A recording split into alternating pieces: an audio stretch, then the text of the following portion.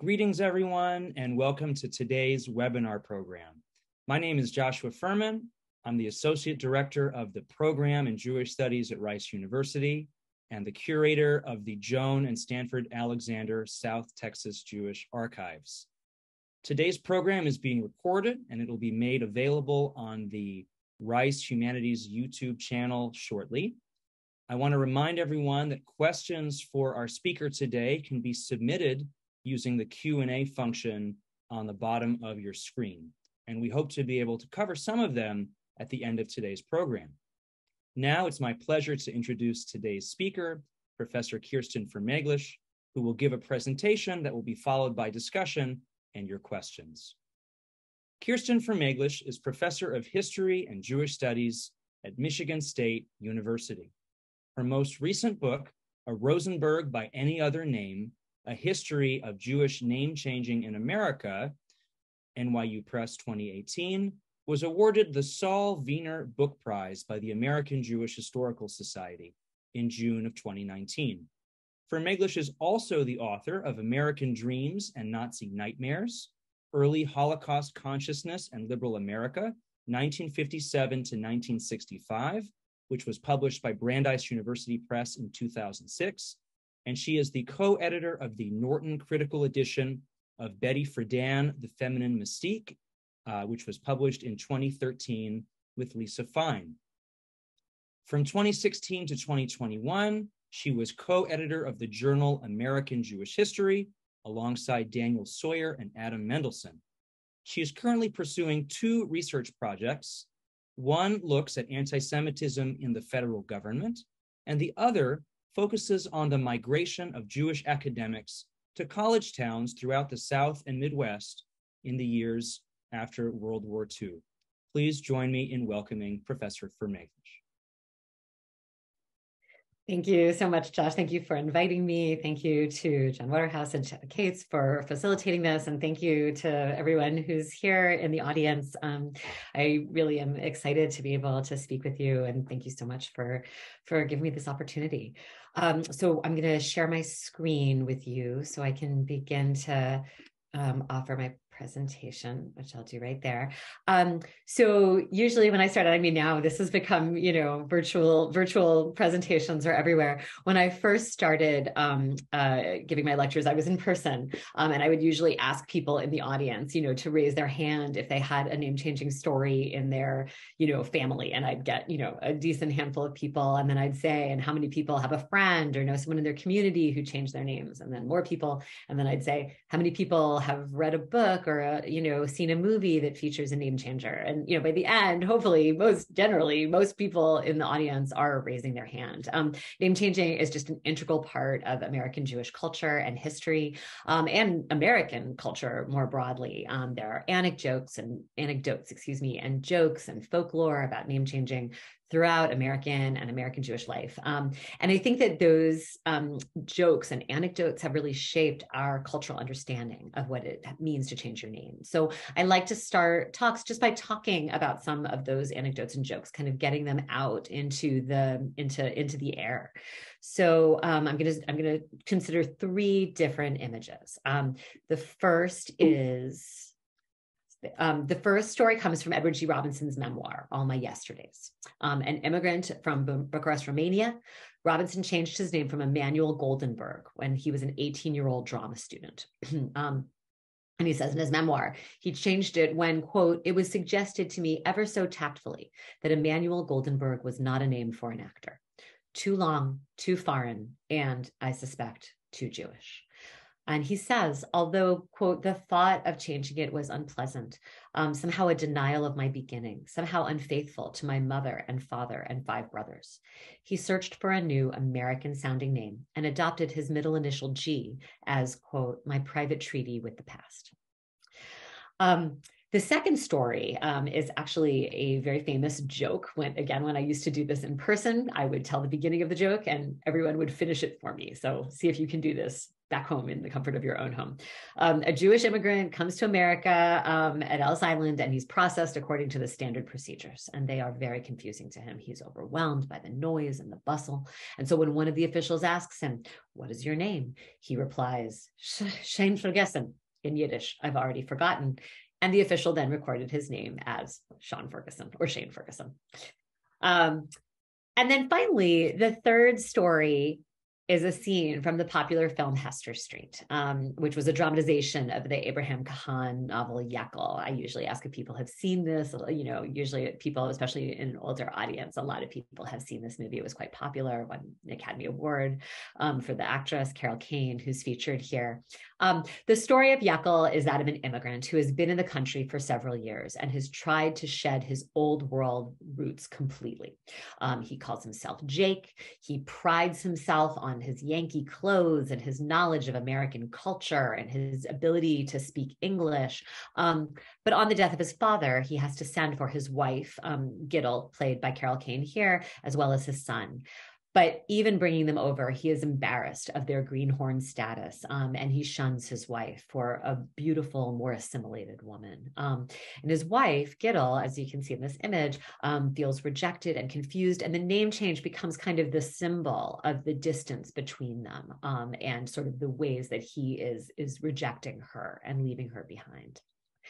So I usually say, I don't know if you know these specific stories, but probably at least one or two of them sound familiar to you. Certainly movie stars changing names is something pretty much everybody has access to. And although the stories are, quite different, they actually share one similarity that I really like to point out to people.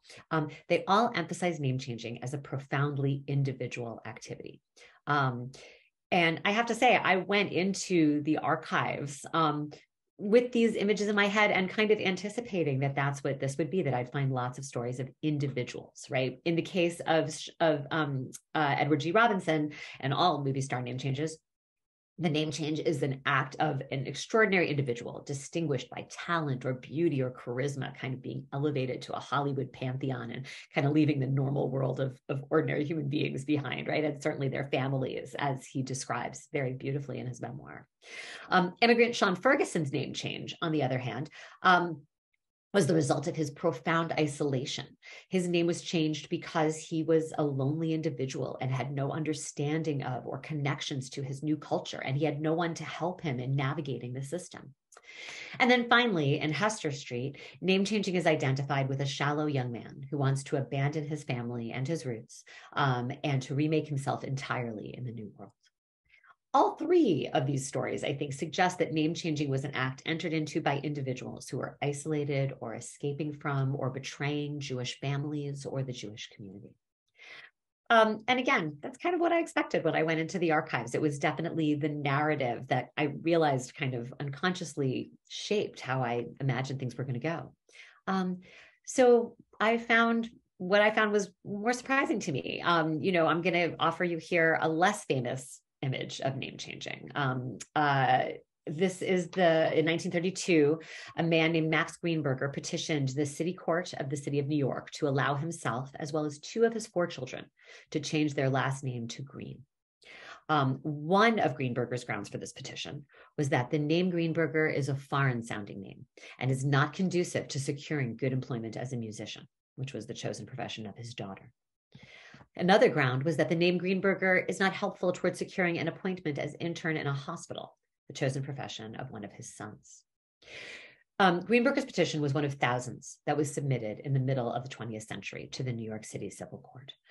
Men, women, and children like the Greenbergers legally changed their ethnic-sounding names to less ethnically identifiable ones, really between 19-teens and the 1960s.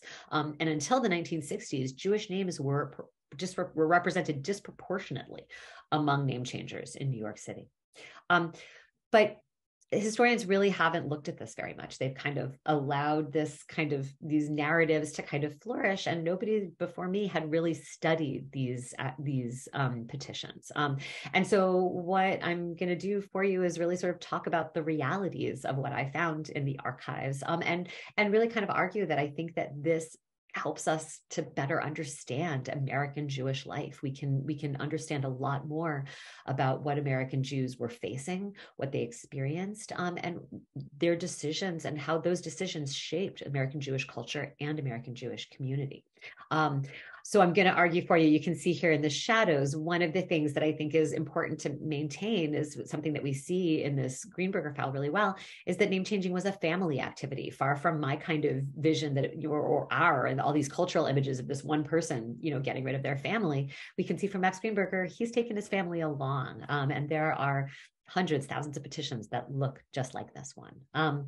I'll say also that the strategy illustrates Jews' economic strength and comfort in the United States. The Greenberger children were not searching for manual labor, right? They were looking for nice middle-class jobs. But it also illustrates Jewish weakness. An identifiable Jewish name, as Greenberger says here, was not helpful to securing good employment. So what I sort of argue in the book is, and what I'll give you a little bit of a taste of today, and I'm happy to talk more about it in Q&A, is that name changing was a strategy that enabled Jews, and particularly Jewish families, to attain and strengthen a position in the American middle class. But there were costs to that, and it really reflected some of the difficulties that Jews were facing in the United States at the time. So let me briefly, and I'm happy to talk more about it in Q&A, let me just briefly let you know what I looked at so you can have a sense of where I was. So the petition that I just showed you was one of thousands that I looked at in New York City. So it did have a New York City focused. I looked at the name change petitions in New York City Civil Court for more than a century, 1887 to 2012. I'm happy to talk more about the methodology. I have some fun stories from the archives. I'm happy to talk more about how I did this work, because I think it's important to understand. And also, since I know this is a Texas audience, it also is important to talk about the fact that it was New York City, and I'm happy to talk more about either why I selected New York City or how representative I think it is or is not of other places in the country. And one other thing that I want to sort of make clear that I think is something that audiences typically expect or think that maybe I'll be talking about is Ellis Island, and the degree to which people's names were changed at Ellis Island. People frequently have a story in their family about names being changed at Ellis Island. And what I'll say about that is that in general, most genealogists, most historians argue that sort of the mass involuntary name changing that we sort of see in the joke of Sean Ferguson, that kind of name changing never happened. There's a good deal of reasons why people argue this. Ellis Island officials did not write down names individually. So what you can see here, if you do any genealogy in your family, this is a ship manifest. You can see it's all a continuous handwriting. This was filled out at the point of debarkation in Europe. Ellis Island officials did not write people's names down. They checked their names against manifests. They did not leave Ellis Island with any paperwork that bound them to a new name. American law gave no power at all to inspectors to determine individuals' names. So while it's possible that there were maybe a rogue inspector here or there who maybe suggested to somebody, that's a crappy name, get a new name, in general, there's no evidence of systemic, large-scale, involuntary name-changing in Ellis Island. Instead, what there is the voluntary name-changing that we can find in name change petitions, which is why that's where I centered my research. But I'm happy to talk more about this after in the Q&A, so please feel free. Okay, so what I'm going to do mostly is talk about what I see as really a rise of name changing, and I gave these dates. So the dates that that I see sort of Jews really being disproportionate begin in 1917, and they really swell in the 1940s. I really see this as kind of like a rise of really a phenomenon of name changing. So during the years between World War I and World War II, the years that I'm going to focus on in this talk, New Yorkers began to file name change petitions in numbers that were double, triple, and ultimately quadruple those before the wars. And, you know, you might ask, you might want to know, certainly as an historian, I want to know this. You know, I walked into this archive and they actually showed me the room where all these boxes are. And there's just tons and tons of them. And most of them are centered in these years, particularly early on. And why is this? I mean, this was one of the key questions I wanted to know. So official name changing is a byproduct of the growth of a modern state. So immigrant memoirs, immigrants actually, far from being changed Ellis Island, immigrants change their names on their own. If you read any immigrant memoirs, people change their names at the drop of a hat. You know, they go into a sweatshop and someone says, that's not a great name. You know, Ruth, why don't you change your name to Rose? That's much prettier, right? And people would just change that. There is unofficial name changing throughout immigrant history. Immigrants choose new names quickly without a second thought at the beginning of the 20th century. As a growing government bureaucracy emerged in the 20th century, this bureaucracy began to track individuals who needed to pay taxes, who needed to serve in the military, who needed to maybe work in a defense plant, who needed to receive welfare benefits. The growth of these kinds of activities on the part of the government led to more bureaucracy, where the government began to say, well, why do you have this unofficial name that you took on, right? What's the name that was really on your birth certificate? What's the name that, you know, you have on all your other documents?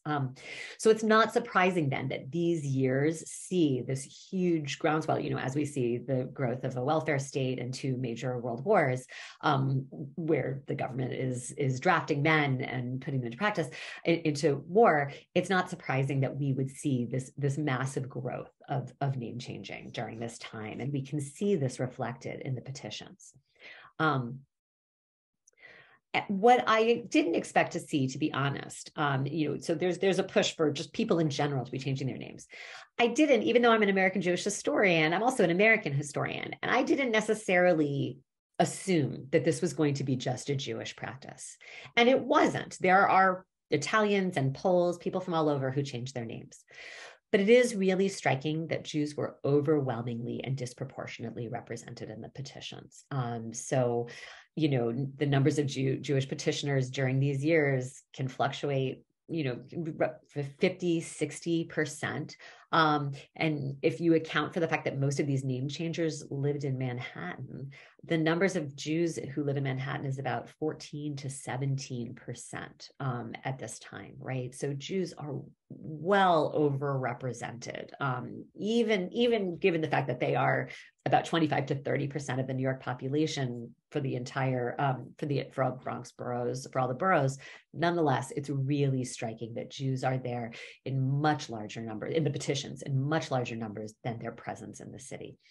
In 1942, the total number of petitions submitted by people with Slavic, German, Italian, and Greek surnames altogether was less than a half of the Jews who were seeking to erase their names for these kinds of purposes. So it's really pretty striking.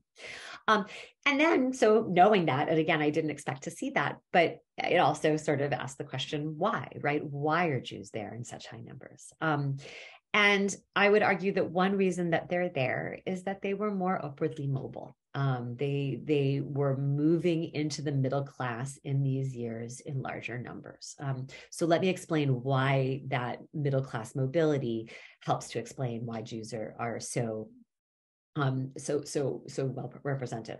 So New York state law in the middle of the 20th century, just like today, made clear that you didn't have to file legal papers in order to change your name, right? You can unofficially change your name. So it's only if you're concerned that somebody might be checking your name that they're going to be looking at you, that you might want to change your name officially. And it's mostly at this time middle-class people who are most concerned about that. It's expensive to change your name officially. So not everybody has access to those funds. It costs money to file a petition, to hire a lawyer, to put an announcement in the newspaper advertising the change, which was a requirement of the law. But more subtly and more significantly, in the first half of the 20th century, it's mostly white-collar workers and businessmen who worried that somebody might be scrutinizing their names. If you were a working class person, you probably got your job through word of mouth, brother got you a job in the union or at the factory. If you're a domestic servant, same thing. Or for both of these jobs, you might go stand on a street corner and have people inspect your bodies. You're not getting jobs by putting your name on an application form. But Jews, middle-class people, are doing that. They are applying to go to college. They are applying to go to professional schools, and they are business people, right? Or they are looking to get jobs as clerks, typists, stenographers, any kind of middle-class job. They are the ones who have to put their names down in paper. And so they are the ones who recognize that their names can lead to discrimination. So Jews' unusual position among recent immigrants, having moved in large numbers from blue-collar to white-collar work, find themselves the recent immigrant group with the most money available for filing name change petitions and the most concerned about what their names look like on paper. So they are really, because of this upward mobility and a desire to continue this upward mobility, they are the ones who really are concerned with what their names look like, and they're going to be the ones to file these petitions. At the same time, however, it seems pretty clear as well that anti-Semitism plays a role, right? They are concerned about what their names look like on paper because their Jewish-sounding names don't look good on paper, because they are facing discrimination because of these Jewish-sounding names. As more Jews entered white-collar work, they found increasing barriers to their employment. According to one 1937 report, 89% of large New York companies declared that they preferred Christians as employees. And you can see here, this is from the New York World in 1931. You can see that this help wanted ad is calling for Protestants to be statisticians, guards to be Christian, floormen to be Christian, right? This is legal at the time to be able to advertise like this. And so people do, and employers are substantially using names as markers to identify and exclude Jews. So there are reports in the 1930s that employment agencies and employers are regularly turning away individuals with Jewish names. The same thing is happening on college applications. I don't have an image of this, but I'm happy to talk more about that in Q&A. College applications go through a major change at this point where they begin to scrutinize names as well as a whole host of other factors to try to exclude Jews from colleges. So let me give you, so we can see this from petitioners as we look in the files. So, and I have thousands of these, but I just am giving you one. A woman, a stenographer named Doris Sarietsky in 1937 petitioned to change her name to Doris Watson. She describes actually 20 years of she describes several years, quite a number, having used the work Doris Watson, because she realized that over the course of a long period, the name Doris Sarietsky was not getting her a name. So she assumed another name and got the job, and she is now looking to make it permanent. And you see this over and over again in many of the petitions. Even non-Jewish petitioners, and this is an interesting story. So people like Doris Sarietsky usually used veiled language, like talking about being foreign, having a name that sounded foreign or difficult to spell and pronounce. They rarely explicitly said that it was anti-Semitism, although like Doris Sarietsky, they describe years of searching for jobs and not finding them. The only petitions that I found where people actually indicated that they were having trouble finding work because of their names were actually because they had Jewish names, actually came from non-Jewish petitioners. So Julius Kaminsky in 1932 testified that he was a Catholic man and said, while petitioner has highest of respect for people of the Jewish race, he finds that other people in the city of New York have not that respect, that a good many employers under whom he has worked have discriminated against the Jewish race. Right. So Catholics are quite comfortable, right? And I have at least one other petition that says something very similar from another Catholic man with a Jewish sounding name. they are comfortable saying that they've experienced anti-Semitism. The Jews themselves are not, but the degree to which they are describing themselves, like Doris Saretsky, not able to find work, not able to get into schools, experiencing embarrassment or humiliation from coworkers or clients or things like that, makes it clear that is what is going on. People are not finding work, they are not getting into schools, and they think that their names are playing a major role in this. So the numbers go up in the 1920s and the 1930s, but they skyrocket in the 1940s. So I'm just giving you this image to see. You can see that 1942 and then again 1946, which doesn't show up on this graph, have the highest numbers of petitions in the entire 20th century. It's quite dramatic. World War II really intensified the trends of name changing. And actually, I'll move this right. So again, we can ask why is this? Why do we see this? And one reason I would say is to repeat what I said in the earlier period in the 20s and 30s. Bureaucracy is expanding. The government is growing. Defense plans begin requiring people to to provide a birth certificate and make sure that their documents match their birth certificate. So you see just, hundreds of thousand people saying, my birth certificate doesn't match. I need to change my name because I want to register for the draft. I want to work in a defense plant and I need to produce a birth certificate and my name is different from what's on my birth certificate. So we can clearly see the growth of bureaucracy here. But I want to say that bureaucracy is not the entire story. Just as in the 1920s and 30s, it was not the entire story. There is substantial and actually rising anti-Semitism during World War II. This might come as a surprise if you've seen a movie like Baton in the 1940s, right? Wartime propaganda emphasized the United States as a tolerant democracy, and it used, in movies like Baton and a whole host of other platoon movies, right? They would introduce you to the platoon, and every soldier would have a different name, and there would always be a Jake Feinberg from Brooklyn, right? There's always going to be somebody identified by a Jewish name, and yet is a part of the troop and a part, sort of represents the tolerance and the democracy of the American system. And that was actually required by the Office of War Information. And historians, interestingly, have kind of followed that pattern and sort of arguing that the experience of World War II and Jews' experience as troops in World War II sort of exposed them to other people who might have been anti-Semitic and sort of broke down those prejudices and actually created bonds that actually forged the U.S. as a tolerant democracy. And I would kind of argue that I think that this image that I show you of these expanding name change petitions suggests that maybe that's maybe not the case, that actually World War II actually sees a great deal of anti-Semitism that does affect Jews.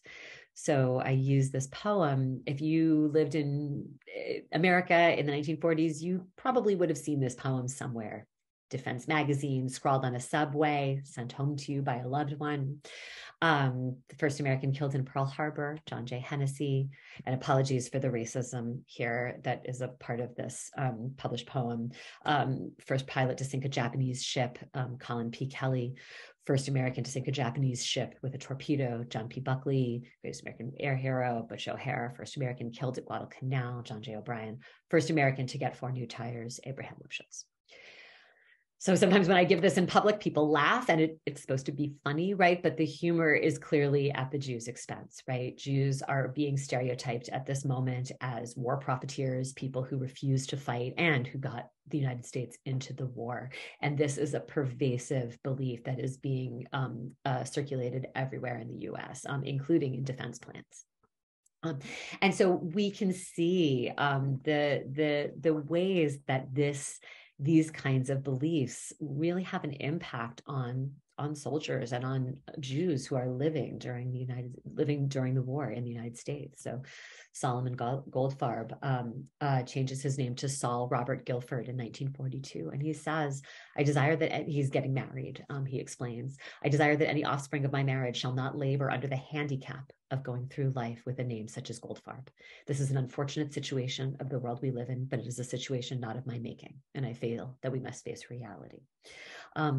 So again, using veiled language, never actually really coming out and saying that they are experiencing anti-Semitism, but there are multiple men who are soldiers who are going into the courts to change their name, not just because of bureaucracy, but because they are experiencing anti-Semitism in the troops. By the end of the war, by 1946, 30% of the name changers are veterans, and another 10% are their wives changing their names together, which means that 40% of all name change petitions in 1946 are World War II veterans, which I think gives us some insight into what people were truly facing in the troops in the United States, both men and women, I'll say. Name change petitions, I think, offer us uncomfortable evidence of the ways that ethnic differences, especially Jewish difference, really created so much prejudice during World War II that Americans worked to erase their differences entirely and shed any vestige of their background or past. So let me leave you with some conclusions. Name changing was not an individual act outside of the American Jewish community. It was a communal act. It was something that Jews did together primarily as families, but also they are doing so in such phenomenal rates that fundamentally within the Jewish community, changing your name is a part. It is a communal act. It's not something that people do to escape the Jewish community. Name changing reflected Jewish upward mobility in the interwar years, but it also reflected rising anti-Semitism during the same era, and anti-Semitism that scholars don't always talk about or think about. And this is particularly true with World War II. Rather than alleviating anti-Semitism in the US, which some people sometimes believe, I would argue that World War II probably intensified it. Thank you very much for your attention and your time. And I look forward to hearing your questions and your comments. And I think probably I'll stop the share. Actually, maybe I'll wait for the people running the show to tell me whether I should stop my share or whether I should keep it on.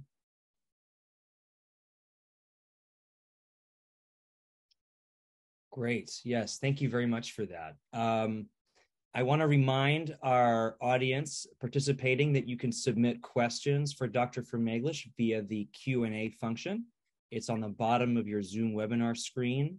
It's the two quote bubbles, and we should have time at the end for some of your questions.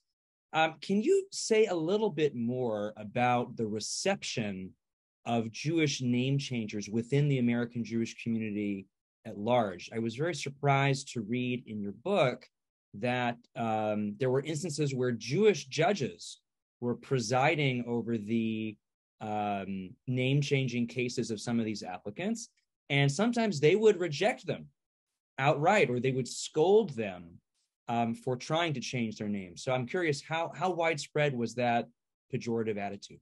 Yeah, so actually, I think the two examples in my book, they didn't reject them, but they did scold them. I think that there are fewer cases of rejection, but yeah, there are these pretty famous cases of being scolded, especially when they actually shared a name, like these were Jewish judges and they actually shared the same name, right? And said, I'm proof that you could have the name Goldstein and still be successful.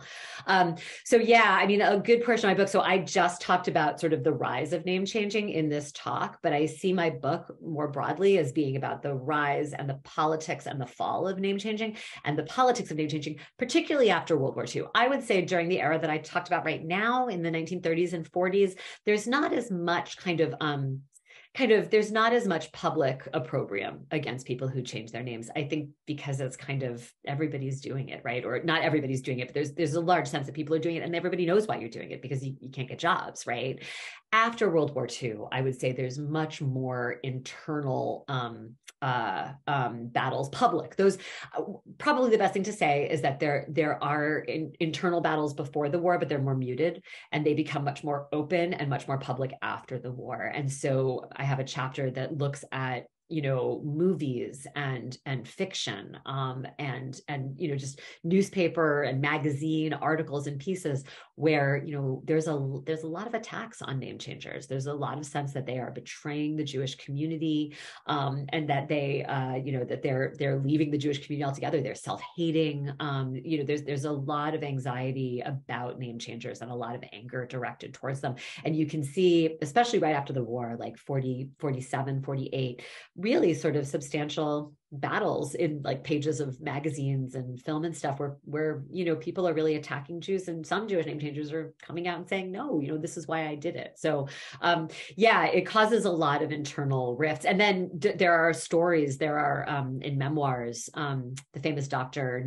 Sherwin Newland talks about changing his name, and a gym teacher pretending that he can never remember the new name, always calling him by some other kind of, name, because he refuses to kind of accept this new name he's taken on. So I think there's also a lot of kind of internal stories as well, oral histories and things like that. Sometimes people will describe facing conflict. So I think that it created a good amount of conflict and distress within the Jewish community. Sure.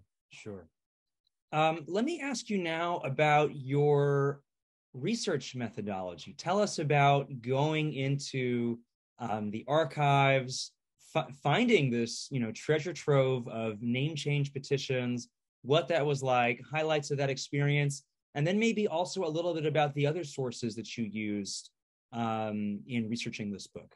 Yeah, absolutely. It was, I remember the week that I went to New York for my exploratory research. And I want to just thank the New York City Civil Court system for giving me access. So you can, and sometimes people ask me like, how do you find these name change petitions? I mean, they're not digitized and they're not in an actual archive. I actually had to go to the court. So that's what I did. I went wandering around Lower Manhattan, going to Supreme Court, going to different offices to try to see, because there are a number of different there are 2 different places where you could actually go officially and change your name. So, and they're set up to only look at individual name changes. So I had to get special permission. So I remember wandering in, and this wonderful, I will recognize him here, Ernesto Belzagai was this wonderful deputy clerk at the New York City Court who was interested in my work and asked me to give him a copy of the book when it was done. And he gave me access. And it's not the kind of access anybody has. So for a long time, I actually got to just walk in and go where the clerks go, and they gave me access and photocopying. And it was really wonderful. I'll say that after Mr. Belzagai retired, I didn't get quite the access that I did. So for the last portion of my book, I stood online with people changing their names, right? And it's a teeny tiny little vestibule, probably, the office where you go to stand to get your name changes, I don't know, the size of my office here. I mean, maybe a little bigger than this, but it's a small office. And so people wait online, and then they wouldn't give me, at that point, they didn't give me a desk or anything. They just gave me access to the files. So I just set myself up in a corner, and I stood on top of chairs to take my pictures. And it was, people thought that I was working there because I looked like I knew what I was doing. So they'd ask me questions and I'd say, I don't know, I don't work here. So it was a crazy, crazy experience. And I'll say that it really, and again, I'm very grateful to the people at the New York City Civil Court for giving me the access they gave me, because you can't get that elsewhere. Detroit wouldn't give it to me. Other, people wouldn't necessarily give it to me. And it also gave me insight into how hard it is to change your name, right? And kind of some of the indignities, right? That you have to stand online for a long time to get a name that, really it just is the name you want, and so that shows up a little bit in my book in the last chapter, because I felt like that experience actually gave me a lot of sympathy for the people who were changing their names, and some of the difficulty that is created in doing so. So I'm grateful on all hands for that experience. Yeah. I don't know if that answers the question. I'm sorry, there was a second part to the question. Sorry. Sure. Well, there's a lot of interesting methodological questions at stake here. I think one of the things that your book highlights is that not everybody who has a Jewish sounding name actually is Jewish. And sometimes somebody like Julius Kaminsky can have a very Jewish sounding name and is not Jewish. So how did you go about finding Jewish name changers in these petitions? And of course, the huge period under consideration, there were thousands, tens of thousands of petitions. How did you go about creating a representative sample plan? Yeah, so I didn't know. I had never done this kind of. I had never looked at materials like this. So I made it when they let me into the room. Ernesto Belzeguy gave me permission, and I flew back, and they just took me into a room. It was like the Raiders of the Lost Ark, like that room where you just get in the room and there's the boxes everywhere. That's what they took me into, right? And I thought, oh my God, I don't know how to do this. I made an emergency call to friends of mine in econ and in poli-sci who know more about sampling. And so, I mean, ultimately, so I looked at every fifth year. So I with the sevens and the twos. So because the files started in 1887. So I just did 1887, 1892, 1897, and I went all the way through. 1946 was the only year I looked at on its own, just because there were so many name changes then that I felt like I needed to do that. And then I looked at 1 in 10 petitions. So I didn't, so as it is, so, and that's a question people frequently ask me, like, I can't actually enumerate how many people change their name because of this, because of the sampling. I can only guess at it, right? Because of this. And then in terms of finding out who's Jewish, yeah, I mean, I don't know, right? These are guesses. I used, and I talk in my book about the distinctive Jewish name methodology, which if you're in the social sciences, you may have heard of. It actually developed during World War II. And I actually talk about it as being in some ways a product of the attention being placed on names at that time. But it's basically it's a sampling process where they kind of came up with 106 distinctive Jewish names that 20 Jews and 20 non-Jews in New York thought, would identify who was Jewish, right? Names that, and it's actually hanging up over in my office right here. So, it includes names like Cohen and Katz and Goldberg and Goldstein, and also some other ones that are maybe less common. It actually has an asterisk next to the ones that are most common. And then there's a complicated kind of method to sort of using that to figure out how many Jews are in a population. I didn't really do that. But what I did do was anybody who had a name on that list, I marked them and their entire family as Jewish. I then also kind of went with the feel. I listened to the name Julius Kaminsky. Kaminsky's not on that list, but we know Julius was a name that a lot of Jews had, and Kaminsky certainly sounds like, a Polish Jewish name. So when I heard both a first name and a last name, they had to match. If it had been Patrick Kaminsky, I would never have thought that I wouldn't have identified him as a Jew. But if the first name and the last name matched, and also if all the other information. So the petitions have things like occupation, residence, place of birth, things like that.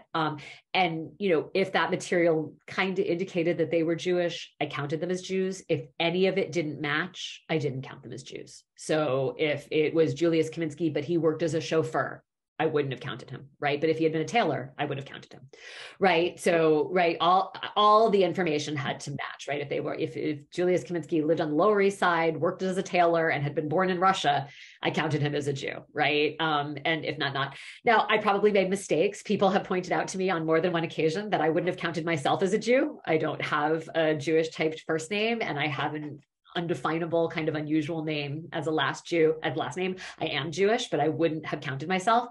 So I think that for every Julius Kaminsky that I might have counted, right, if he had sort of all the statistics, I think for everyone who might have gotten, every Catholic Julius Kaminsky who might have been counted as changing their name, I think I was pretty conservative. So I think it's more likely that I didn't count people as Jewish than that I did. But that's how I did it. Right. Sure. We've got a lot of questions coming in from our viewing audience. Let me ask you a first one about gender.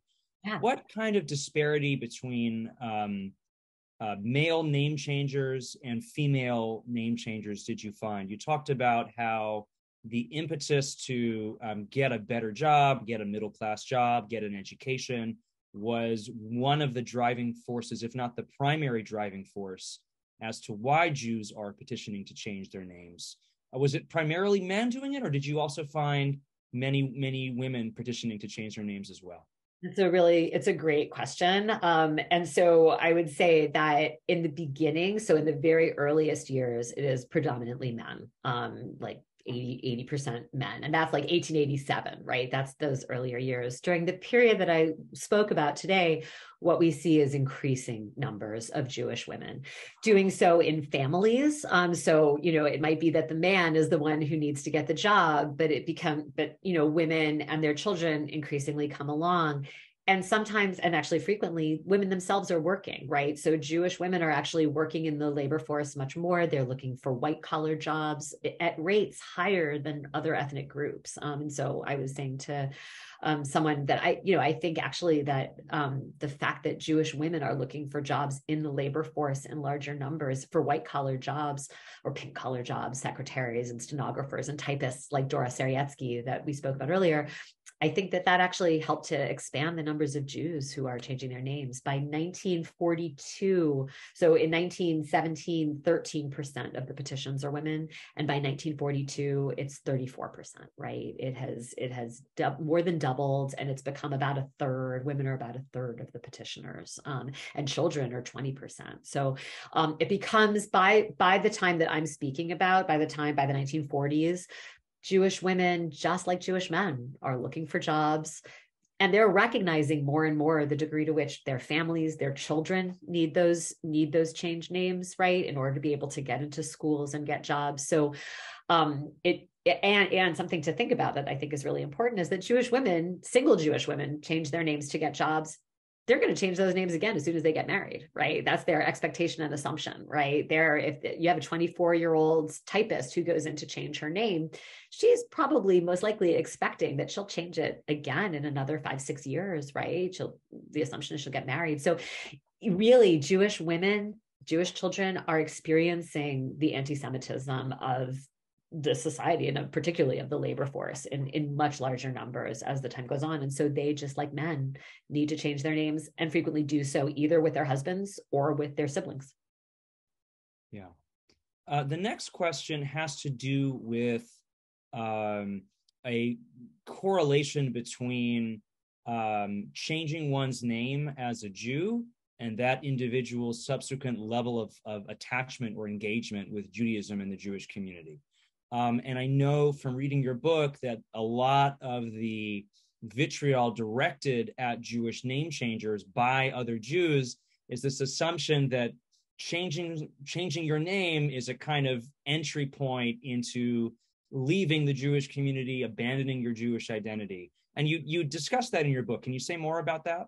Yeah, no, that's definitely a belief, right? That if you're changing your name, you're moving out of the Jewish community, you're, converting. And I will say that I did find a few petitions, maybe 1 or 2 a year, of people. And remember, I'm not looking at every petition, but in my samples, I'm finding maybe 1 or 2 a year of people who are in fact converting or who have married somebody who's not Jewish. So I have, a petition, from, a man, I believe the name was Cohen, who talks about marrying. And the petition says, I have married a Catholic woman. We are raising our children Catholic. The name Cohen, or whatever Jewish name it was, is not appropriate, I think was the term, right? And so we are, I'd like to change our names.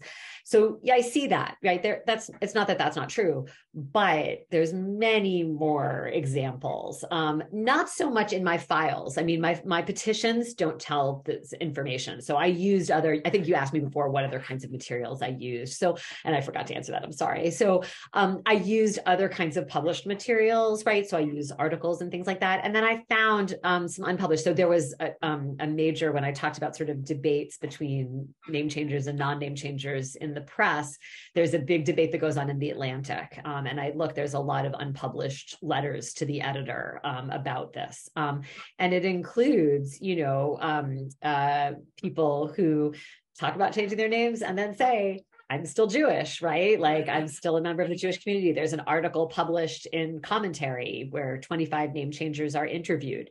And the name changers really want to make clear to the journalist, no, I'm president of my synagogue. I'm still a Jew.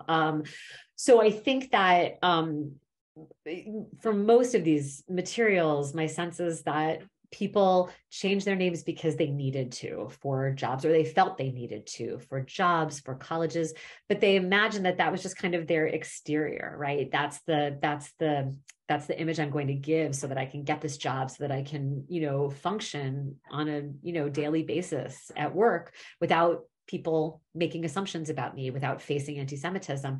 But what I do in my own home that's what I do. And I'm going to stay with my Jewish community. I'm going to, keep my family Jewish. It doesn't, from what I've seen, for the most part, it doesn't indicate that people are leaving the Jewish community. And I didn't publish this in the book, but I can say that my research, when I started it, one of the places I was looking was synagogue records and Landsmannschaft records. I was looking at these very, very Jewish institutions, right? Places where people keep speaking Yiddish, or places where people are, synagogues where people are maintaining religion.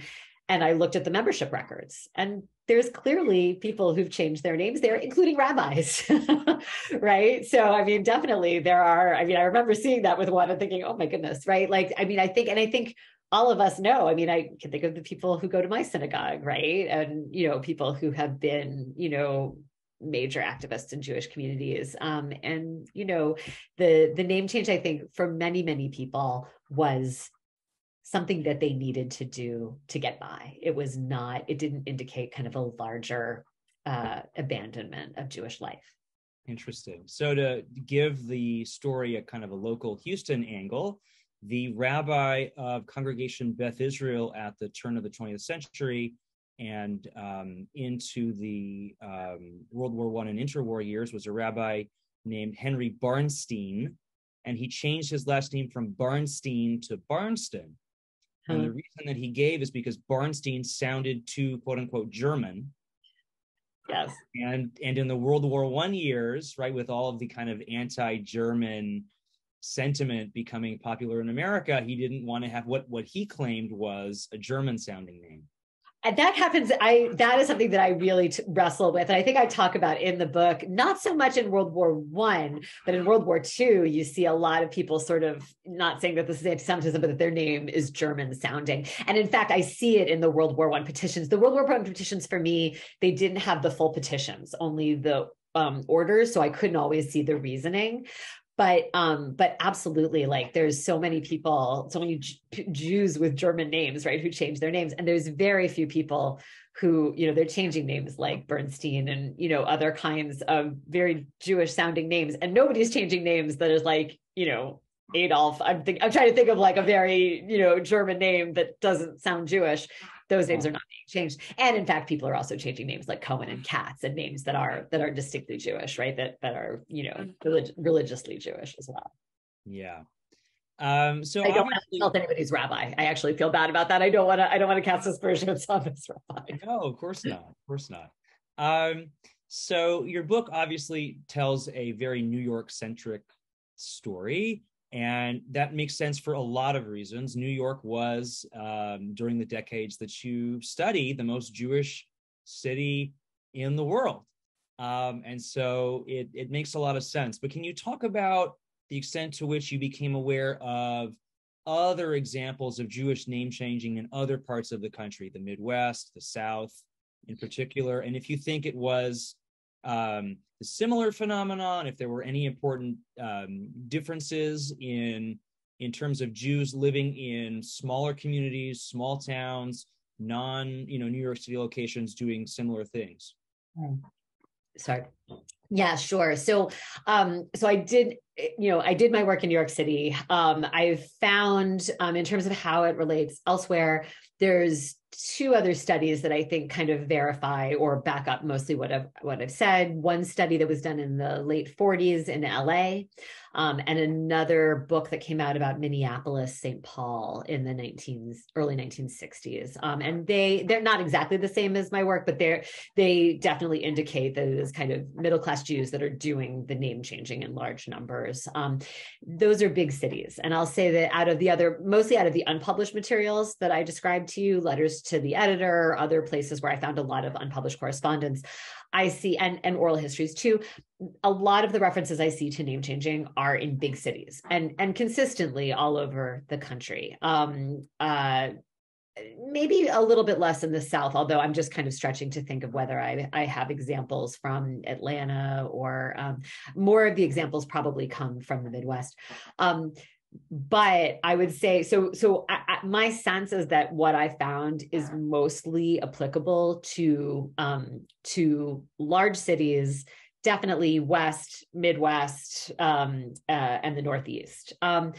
In terms of the South, it's interesting. What sticks in my head that I am thinking about is that, so I read a lot of pop fiction for this, a lot of middlebrow fiction. There was a lot about name changing, right, in the late 1940s, just at this moment when it's becoming a big deal. And there is a novel that I think I cite in the book that is about a small town in the South where there's this big, I guess he's a big businessman in this little tiny town in the South.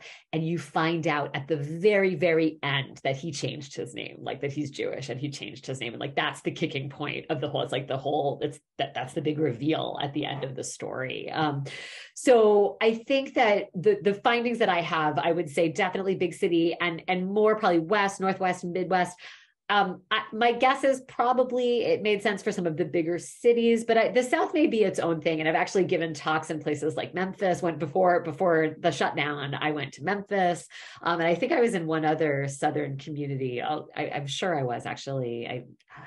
And I was just at UNC. I think there may be some slight differences in the South, actually, but I can't speak to them because I haven't done that research. And people in Memphis definitely suggest. Oh, in Texas, I went to Dallas as well. And the senses that I've got is that there might be some distinctions in Southern life that would be right for studying, actually. So that's all I'll say. Sounds great. Well, we have time just, I think, for one more question. And there was an audience question about the Ellis Island myth. And this obviously is a myth that I'm sure wherever you go talking about your book, talking about the subject of name changing, this, story obviously comes up, and other people, including Dara Horn, have written about it. So I'm curious why you think this Ellis Island narrative is so enduring. What does it say, to your mind, about American Jews that we have this idea that names were changed, not by us, not of our own choice, but changed for us by somebody, by an immigration inspector at Ellis Island? Yeah. I mean, to me, I read it as being a product of this battle that went on among Jews, right? And this sense among a lot of Jews that you're betraying the Jewish community by changing your name, that there's something that is traitorous, treasonous, inauthentic, not Jewish about doing this, right? And so it's easier to say, we didn't do this, somebody else did this for us, right? This wasn't me, it's not my fault, I didn't do this. And I think it's also probably pretty painful to talk about anti-Semitism. I think that American Jews didn't want to talk about that. I think that you can see even in the petitions, they don't. It's embarrassing. It's uncomfortable. It's humiliating, right? To say I couldn't get a job, right? Like, I think that people don't really want to talk about that. And so I think they feel embarrassed. And speaking to other Jews, right, who are angry at them, right? They don't want to admit that they've changed their names, and they don't want to talk about the experiences that they faced that made them feel like they needed to change their names. So that is my sense. And I think that that's why people haven't spoken about it. I think also people think about names as jokes, right? Names just talk about who you are, and nobody really thinks about them very deeply. And I hope that people will take this webinar and go forward and start to think about names seriously. But I think that, they're easy to kind of brush off, say it's not important. But I think that they really do indicate for us a lot of the pain that people felt. And I think that too, it helps us to think differently about race in America. Our thinking about race in America is very much about what you look like, right? And I think it's really important to see other means of racializing people, other means of typing people as others, and thinking about the ways that Jews, even as they might have had white skin and had white privilege in the United States, their names marked them, and led to more pain and more discrimination than I think we talk about a lot in American history. And so I think I think it's important to kind of think about that. And I think that's why I think people don't want to delve into that, which is what the Ellis Island myth, I think, is long lasting. And people then don't want to, nobody wants to tell you that your grandparent told you a lie, so I think also it's very hard to it's very hard to fight against that, because nobody wants to sort of also say that their family stories were not true. I mean, I know Dara Horn talks about being yelled at in talks, and I have too, which is why I have a little disclaimer at the beginning of my presentation. And I remember going out to dinner with friends when I first started this project, and one of our friends got very angry at me. These are things that are hard. They're hard to talk about. I think that's one reason. Such an important conversation. I want to thank you so much to Dr. Fermaglich for joining us today. Thank you to all of you who watched and sent in questions. Again, the book is A Rosenberg by Any Other Name, A History of Jewish Name Changing in America, available wherever fine books are sold. I want to also thank our core team of administrative support, Chetna Cates, our Jewish Studies Program Coordinator, and John Waterhouse, Director of Communications for the School of Humanities at Rice. It's always a pleasure working with both of you. Please visit our website, jewishstudies.rice.edu, for more information about the program in Jewish Studies at Rice, as well as upcoming events. And you can also look for us on Instagram at Rice Jewish Studies and on Facebook. Thanks again to Dr. Fermaglich for joining us today, and thanks to all of you. Thank you very much. I appreciate it.